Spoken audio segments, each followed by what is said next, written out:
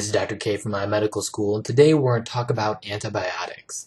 Specifically, we're going to focus on cephalosporins. Some key points to remember are: 1, always look at your culture data to wean down your antibiotics to exactly what bacteria is susceptible to.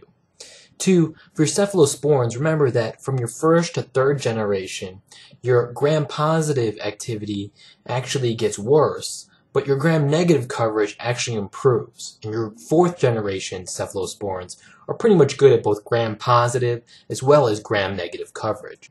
So now let's focus on your first generation cephalosporins. The examples of our first generation cephalosporins are cefazolin, cephalexin, and cefadroxil. In terms of the coverage that first-gen cephalosporins provide is: 1, they provide good gram-positive coverage. Specifically, they cover methicillin-sensitive Staph aureus.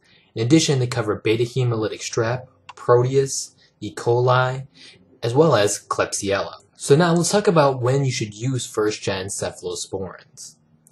First-generation cephalosporins should be used for the treatment of skin and soft tissue infections caused by streptococci as well as methicillin-sensitive Staph aureus. You should not use first-gen cephalosporins to treat meningitis or other CNS infections. First-gen cephalosporins do not cover methicillin-resistant Staph aureus, enterococci, Listeria monocytogenes, Legionella.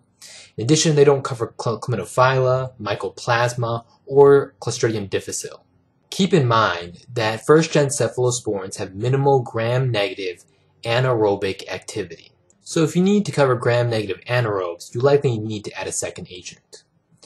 First-gen cephalosporins are renally eliminated and require dose adjustments if a patient has acute kidney injury or chronic kidney disease. Keep in mind again that first-gen cephalosporins do not penetrate the blood-brain barrier, so they cannot be used for CNS infections like meningitis. Now let's focus on second-generation cephalosporins. These are Cefotitin, Ceftriaxone, Cefoxitin, Cefamandole, Cefonicid, Cefametaxole. These agents have better gram-negative coverage than first-gen agents, but they do have less gram-positive activity. Ceftriaxime has activity against Staph aureus, beta-lactamase-producing Haemophilus influenza, and Moraxella. Cefamandole does have increased activity against E. coli, Klebsiella, Proteus, Enterobacter, as well as non-beta-lactamase Haemophilus. Cefoxitin has increased activity against E. coli, Klebsiella, Proteus, and Serratia, as well as it's active against most strains of Bacteroides fragilis. In terms of the specifics of cephalosporins that are second-generation drugs, note that second-gen drugs such as ceftriaxime do penetrate the CNS with the presence of inflammation, so in active meningitis. But second-generation cephalosporins are inferior to third-generation such as Ceftriaxone or Cefotaxime in the treatment of meningitis. Second-gens are commonly used for community-acquired respiratory infections and urinary tract infections. Cefotitin and Cefoxitin have improved gram-negative anaerobic activity and are used for community-acquired pneumonia, intra-abdominal infections, pelvic inflammatory disease, and urinary tract infection. In terms of the excretion of second-gen cephalosporins, they are renally eliminated and thus need to be adjusted if someone has acute kidney injury or chronic kidney disease. Cefamandole and Cefotitin also interact with other medications, so they can cause an elevated INR by producing hypoprothrombinemia, meaning low prothrombin levels, leading to an elevated INR. So if a patient's on Coumadin, this may affect their weekly or monthly checking. And this also can cause bleeding problems as well. Note that these medications also can cause a disulfiram-like reaction, so patients who drink alcohol should be aware of that. Let's talk about your third-gen cephalosporins. These include Cefotaxime, Ceftriaxone, Ceftazidime, Cefopodoxime, and Ceftibuten, and Cefdinir. So your third-gen cephalosporins are very widely used. And the reason is that their coverage includes improved gram-negative activity, though they do have poor gram-positive activity. Unfortunately, nowadays, Enterobacter has developed inducible resistance to third-gen cephalosporins, so they're not as good in those cases. Ceftazidime and Cefoperzone have less activity against staph and strep than other third-gen agents. However, they do have activity against Pseudomonas. In addition, Ceftazidime has greater activity against Pseudomonas than Cefoperzone. In addition, Cefotaxime, Ceftriaxone, and Ceftizoxime have no activity against Pseudomonas. They have better activity against methicillin-sensitive Staph aureus and strep than Ceftazidime or Cefoperzone. Cefotaxime and Ceftriaxone do have good CNS penetration in the presence of active inflammation or meningitis. So that's why we generally include them as part of our cocktail of antibiotics in treating meningitis. Oral agents, such as the ones listed, do not have activity against Pseudomonas. But Cefixime and Cefibuten have the best gram-negative coverage of any oral cephalosporin.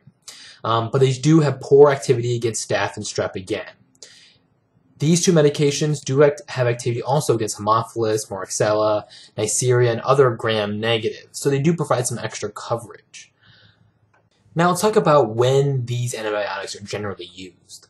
So for your third-gen cephalosporin, Cefotaxime and Ceftriaxone do have a primary role in the treatment of meningitis.